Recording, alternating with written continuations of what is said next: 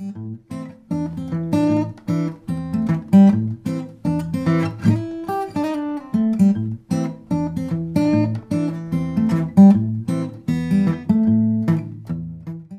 this video, I show you how to use a thumb pick on guitar, the point of using one, and how the thumb pick compares to using the flesh of your thumb when fingerpicking. You'll also learn if the thumb pick is something you should be using in your playing. Hi, this is Simon Candy from Acoustic Guitar Lessons Online.net, and the thumb pick is great for fingerpicking guitar. However, only in certain contexts.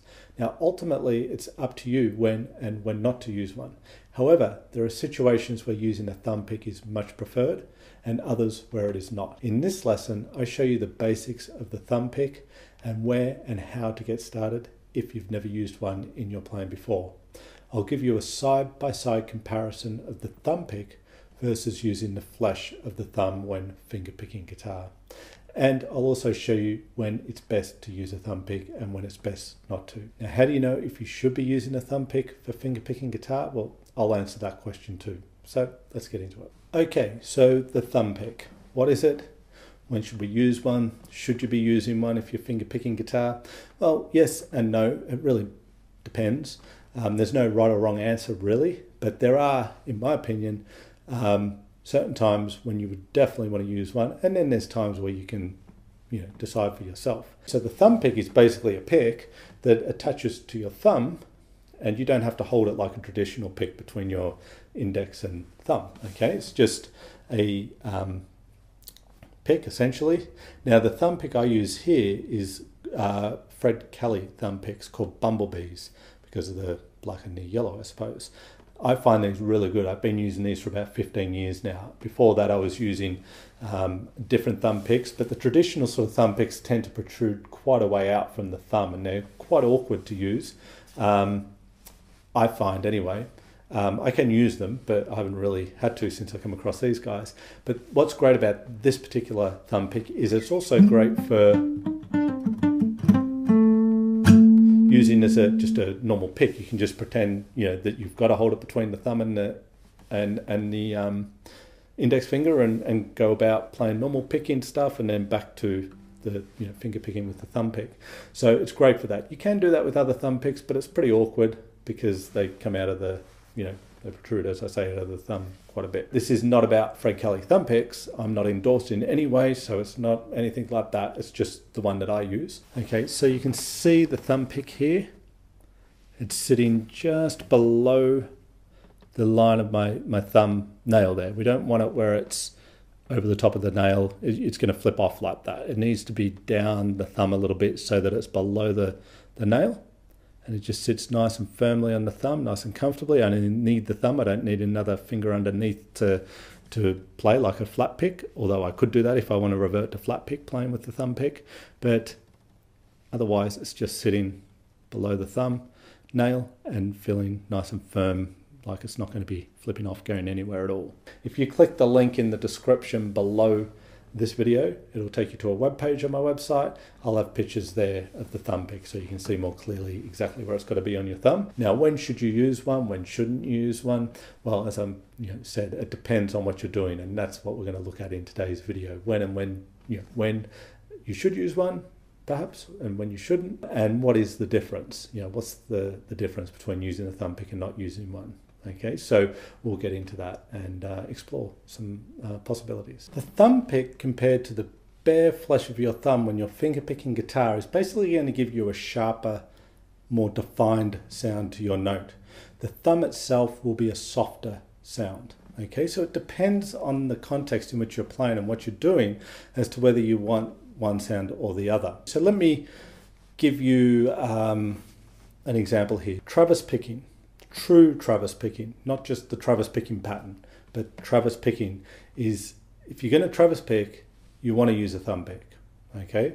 Or else you're not going to get the sound that you require for Travis picking, okay? So Travis picking is all about the bass, and typically a muted bass, and you want to get a boom chick sound, okay? Like this, if I'm on an A minor chord.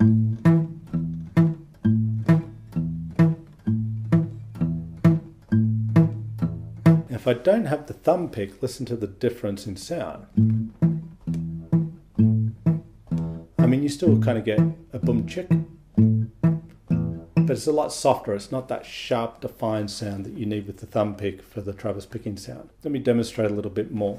I'm going to play a little excerpt of a famous thumb picking song, a Travis picking song here called Windy and Warm. Okay, so here's how it sounds.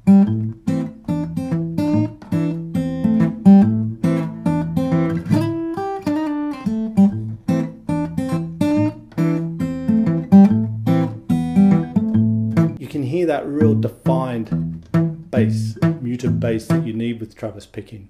If you do that without a thumb pick, it sounds okay. It's not like it sounds bad, but it's not the sound that you want with Travis picking. It's not quite there. You need that sharp bass sound, which is very definitive of the style. But I'll play without the thumb pick, the same thing.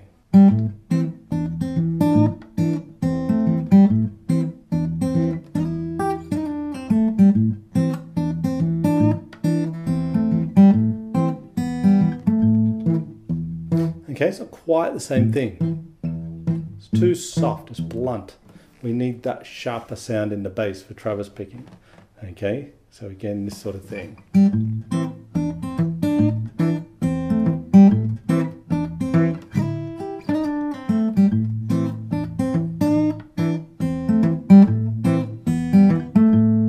If you're Travis picking, the true traditional Travis picking, you want to use a thumb pick. It will feel foreign at first, okay? You'll probably want to go, oh no, it feels so much easier with my thumb, I'll just use my thumb.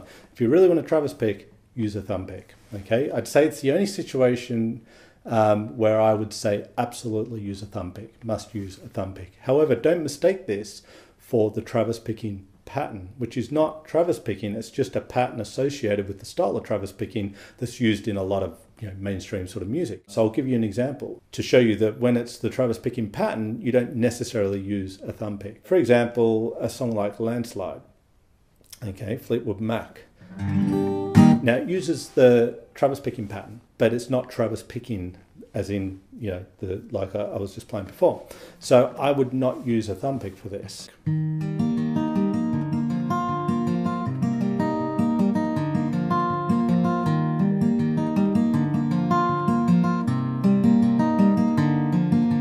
Right, so that's the sort of sound you want. It's Travis picking pattern, but it's not Travis picking. So I would use my bare flesh of my thumb. That's the sound I want.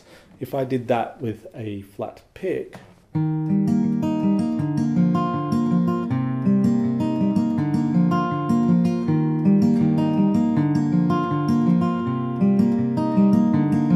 so does it sound bad? No. Could you use the thumb pick? Yeah. And if you want to, use it.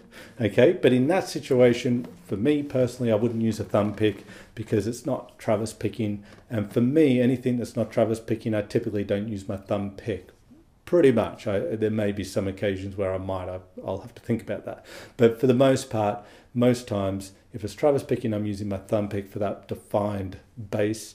If it's not, even if it's a Travis picking pattern, but it's that or just normal sort of finger picking stuff, then I'm not going to use the thumb pick because it doesn't quite sound the way I want it to sound. If we're looking at them side by side, the thumb pick gives you that more defined bass, whereas the flesh of the thumb gives you a softer sound. So which do you prefer? Well, there's no real right or wrong answer there, but Travis picking, to get that sound, it's the thumb pick.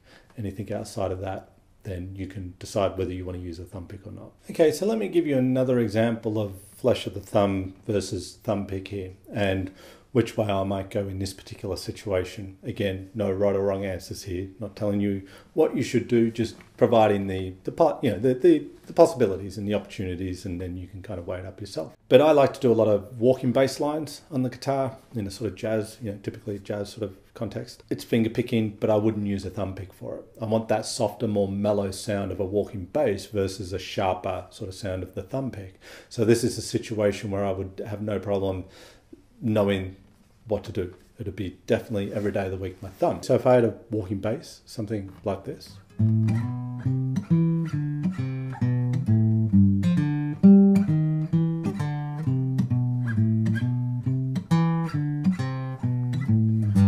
Something something like that, right? I'm going to want that softer sort of sound with the flesh of my thumb.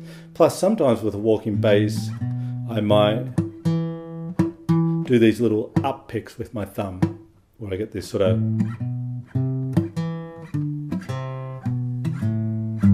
you know, so I can't do that with the thumb pick. But more the point is I just get this softer sound with the flesh of my thumb. If I try the same thing with the thumb pick, apart from not sort of having the same kind of flexibility in my thumb, hear the difference? It's that sharper sort of sound.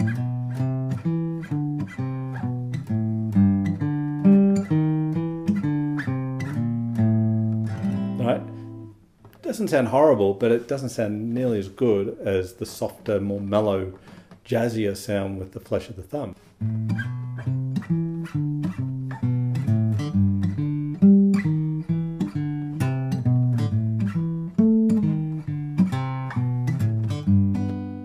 If you liked this video on using a thumb pick for fingerpicking, then you might like the Ultimate Fingerpicking Guitar course. Are you tired of trying to work out how to fingerpick guitar on your own? Few ever really succeed at doing this. Why? Because it's incredibly difficult to do, and at best, if you succeed, it's guaranteed to take a hell of a lot longer than having someone who knows what they are doing help, guide, support, and train you in how to best fingerpick guitar. If you'd like to take the road of least resistance, saving yourself much time and frustration, then check out a very special course I've designed for you called the Ultimate Fingerpicking Guitar course. Whether you're just starting out or have fingerpicked before, this course lays out the steps for you one by one in the correct order along the pathway to mastering the art of fingerpicking guitar. You're going to learn and master all the key concepts, methods, strategies, and techniques needed for fingerpicking, avoiding the all too common mistakes most people make when learning to fingerpick guitar. With the Ultimate Fingerpicking Guitar course, you will have your hand held every step of the way, taking you from wherever you are right now with your fingerpicking to where you would love to be, enjoying every part of the process along the way. So click the link in the description below this video and check out the Ultimate Fingerpicking Guitar course. Let me know in the comments section what acoustic guitar topics you'd like to see covered in future videos. I read every comment and I would love to hear your suggestions. If you like this video, then hit that like button, subscribe to the channel, and don't forget to hit the notification bell button so YouTube can tell you when I've released a new video. This is Simon Candy from acousticguitarlessonsonline.net. Thank you for watching this video. I really appreciate your time as always, and I look forward to seeing you in the next video.